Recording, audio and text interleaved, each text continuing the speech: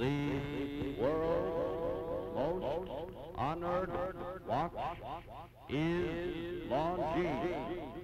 Longines watches have won 10 World's Fair grand prizes, 28 gold medals, and more honors for accuracy than any other timepiece. Longines, the world's most honored watch, is made and guaranteed by the Longines Whitnall Watch Company.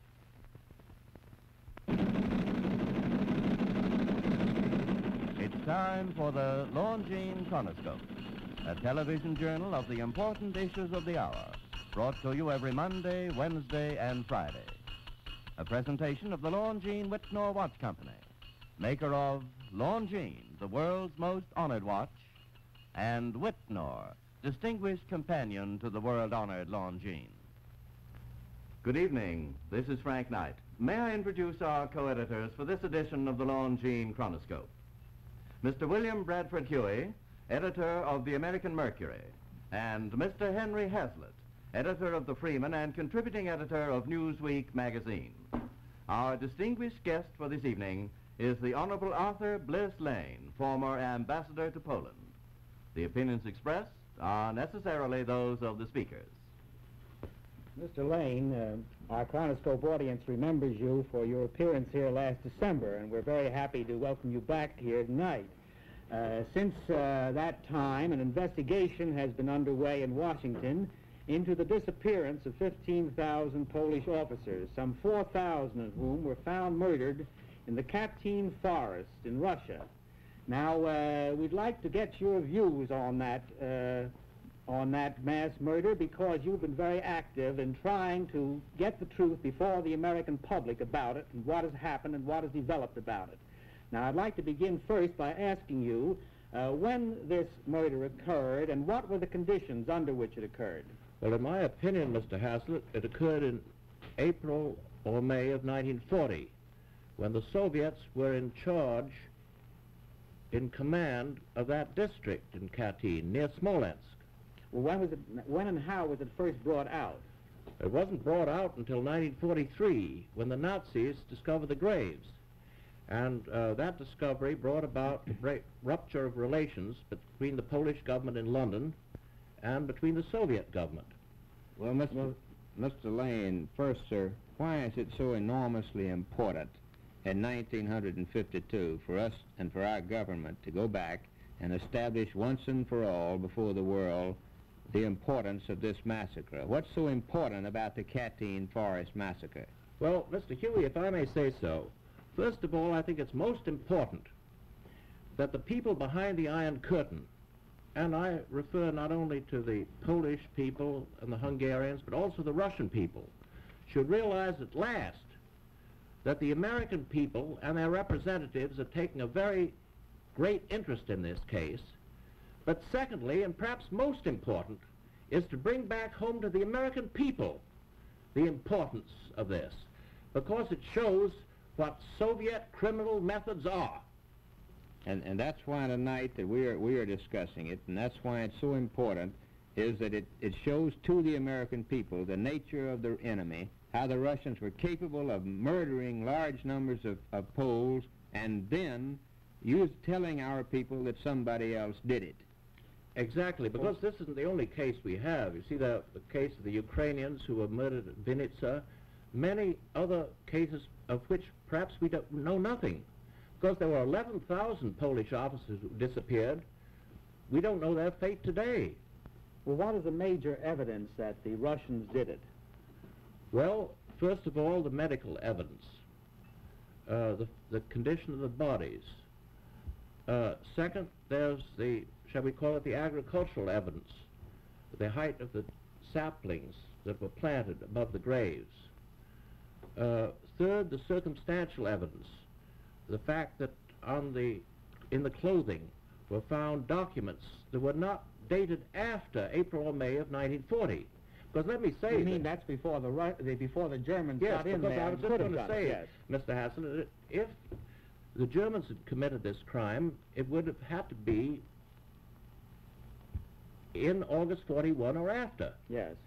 But fourth, there's the diplomatic evidence, which I think is extremely important.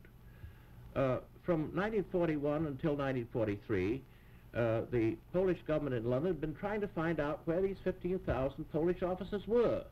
And even our ambassador was trying to find out because, of course, the United States was equally interested in setting up a Polish army in the Soviet Union. And what did they say?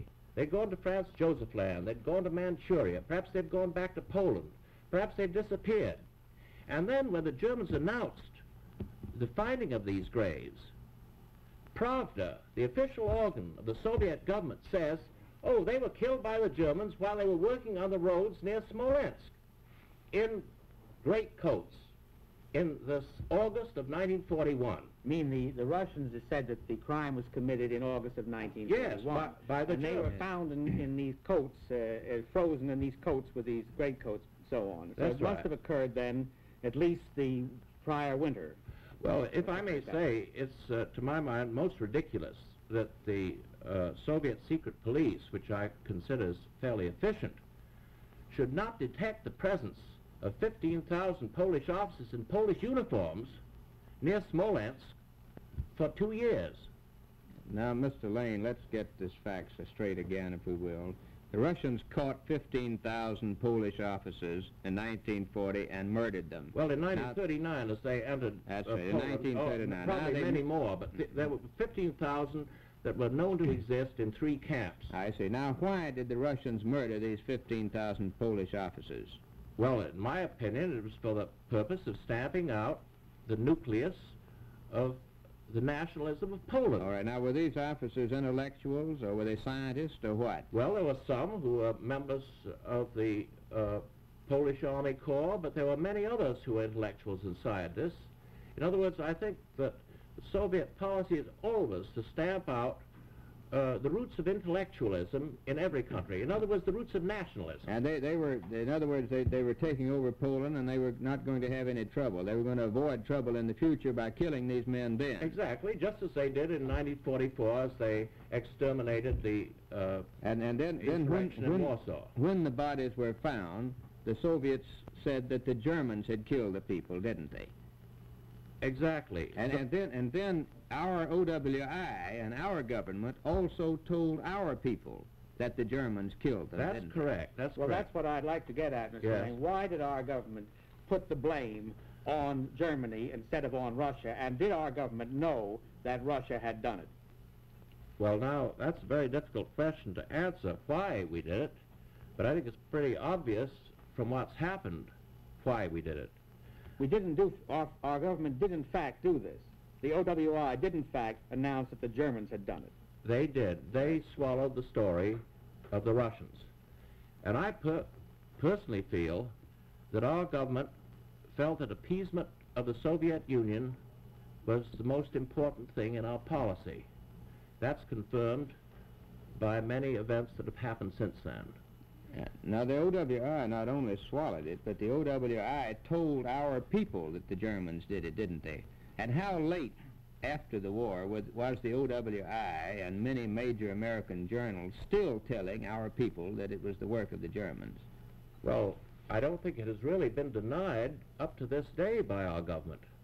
Because, remember, at Nuremberg also, we gave the impression that the Russians were not responsible because the indictment at Nuremberg against the Germans was just allowed to drop. And now, Mr. Lane, why is it so important now in 1952?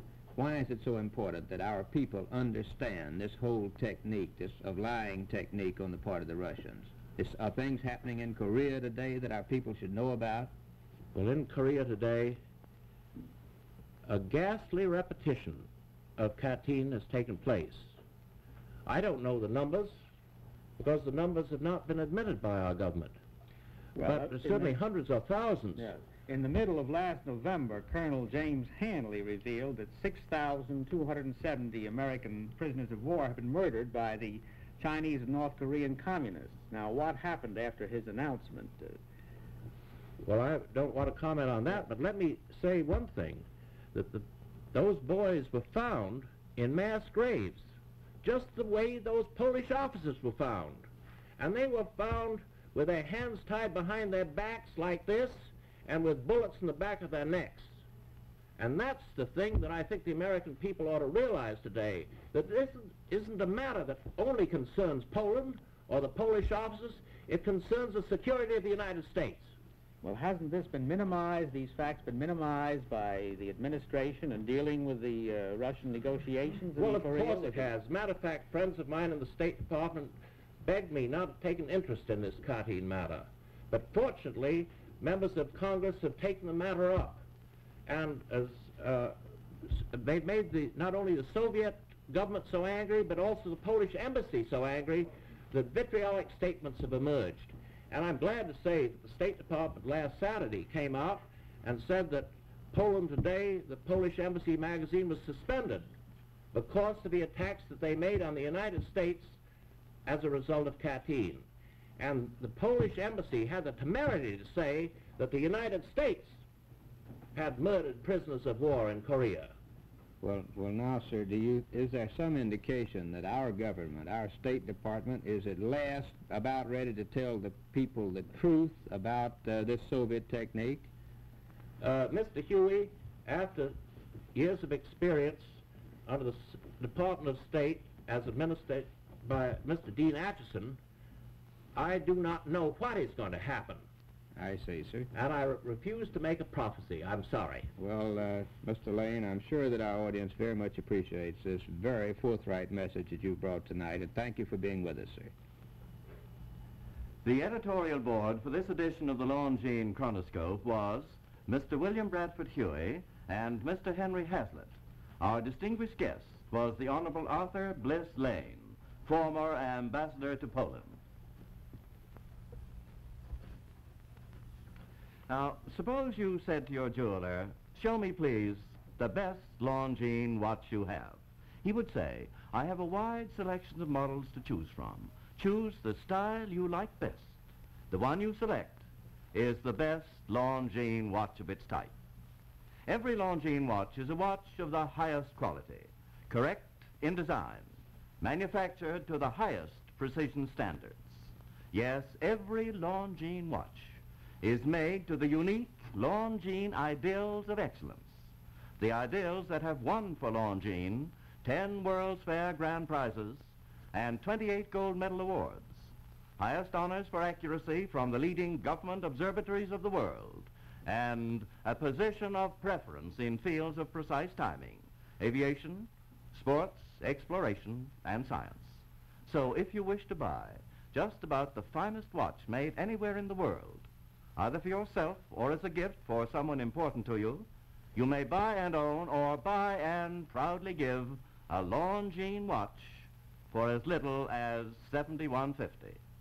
Throughout the world, no other name on a watch means so much as Longines, the world's most honored watch, premier product of the Longines Whitnor Watch Company since 1866, maker of watches of the highest character.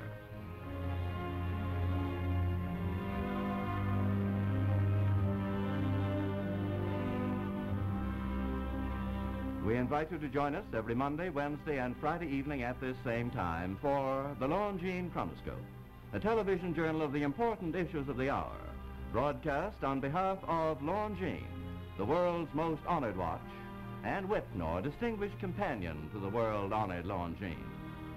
This is Frank Knight, reminding you that Longines and Whitnor watches are sold and serviced from coast to coast by more than 4,000 leading jewelers who proudly display this emblem, Agency for Longines Whitnor Watches.